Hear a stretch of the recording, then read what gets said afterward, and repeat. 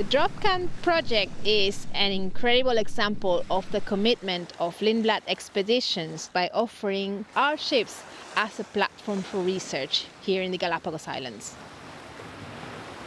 So National Geographic's deep sea camera system is an awesome tool that we're getting to use here in the Galapagos Marine Reserve. It allows us to explore the communities that live in the deep sea parts of the ocean. This camera is essentially a glass sphere that has a camera inside, and we attach a weight to it. This allows us to record and understand who's living and passing by in these deep sea waters. Globally, that seamounts are places where biodiversity accumulates in the deep sea. So we suspect that the Galapagos has really interesting deep sea communities. And so far, we're finding that so. We've already found deep water coral reefs here. We're finding lots of deep sea fish species and shark species.